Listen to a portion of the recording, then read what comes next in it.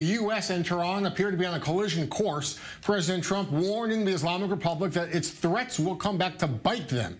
Here's his tweet, the president reacting to Hassan Rouhani's vow to step up uranium enrichment levels, warning Iran to, quote, be careful.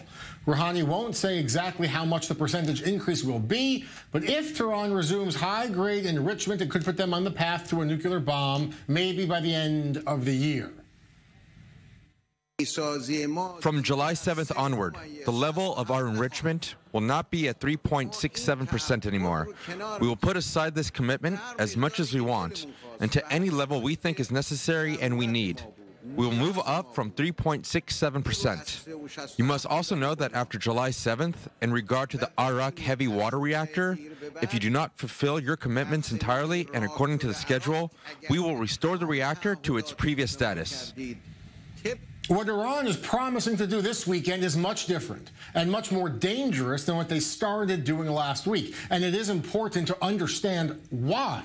Let's say I'm lactose intolerant, but I can handle a little bit of milk. Not a lot, but a little. And a bunch of international doctors agree on the level I can drink. It's kind of like the JCPOA nuclear deal. I can have 1 carton of 1% milk. That's it. If I violate that deal, which Iran has now done, and have 2 cartons of 1%, all that changed is the pace. I'm not actually dangerously sick. I'm still just drinking 1% milk. I just have more of it. But starting Sunday, I'm going to switch to 3% milk. That is a big difference. This could make me violently ill. This could impact the safety and security of people in my way. And that's what Iran is going to do on Sunday. Forget about adding to the uranium stockpile, but keeping at that 3.67% level. They will start increasing the level way up, possibly to the point where they can produce a nuclear weapon.